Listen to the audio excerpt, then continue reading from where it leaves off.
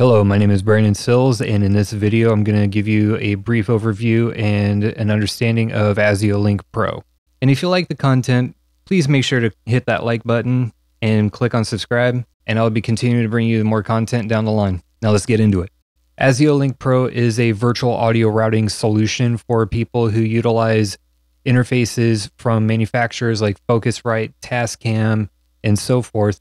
If you're using a Scarlett 2i2 or if you're using something very similar, this is something that can help you route audio in between different applications and on a larger scale than something such as Voicemeeter Banana or VB Cable or other similar kind of solutions that are accessible online.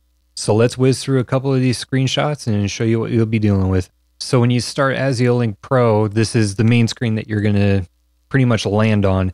But this would be the ASIO settings section for it, where you can set your sample rate, your buffer size, and how many channel in and out that you want to set up for your driver, which also corresponds to a few things that we'll cover in a little bit here. However, simply put, initialize ASIO, ASIO control panel, start ASIO, stop ASIO, some of the basic features for starting and stopping the virtualization. And then down here at this section, it's just pretty much, you know, whatever really works for you. If you know what you're doing here, toy with it. And now onto the main screen. And this is the main window, which you'll be dealing with all of your virtual routing. Now, a lot of this doesn't look the same as how it's going to look when you first set everything up and start it. Some of this is already just kind of pre-figured for my own personal needs, including what you see in terms of the routing between green, yellow, red, and so forth.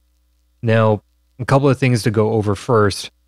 This bar at the top, it's pretty straightforward, whether or not if you want to record output to WAV or whatever file format's provided, what your interface is. And the only thing you really need to be concerned with is loading and saving profiles for various things like OBS Studio, Streamlabs OBS, Discord, you name it. Now this here's your input section. Your input section could be anything from the output of FooBar, Winamp, Cubase, Reaper, Pro Tools, Ableton, VLC Media Player, your web browser.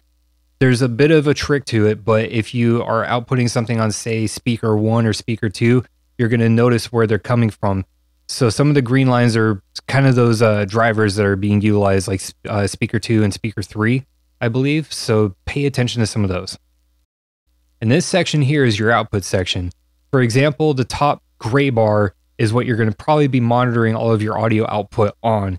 The bottom line is going to be where all of your submixes are going to be going to. So for example, the 1 and 2 at the far left would be mix number 1 for me. So if I want people to hear me on my microphone in Discord, what I would wind up doing is routing that into Discord through the microphone input of mix 1.